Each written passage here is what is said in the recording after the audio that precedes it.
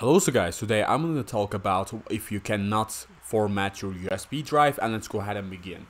Now, first of all guys, maybe you cannot format it on your PC or maybe on your settings itself. So let's go over to our settings, storage.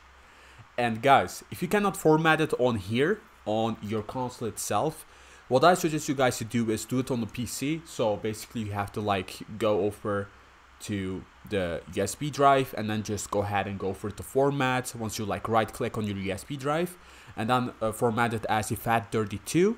So you can try to do that if you cannot format it on the PS5 itself.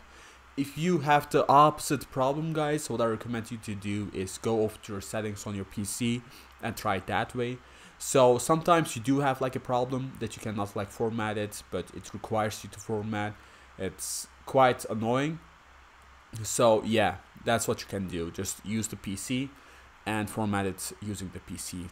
And yeah, so thank you for watching guys. Please leave a like, subscribe, and take care.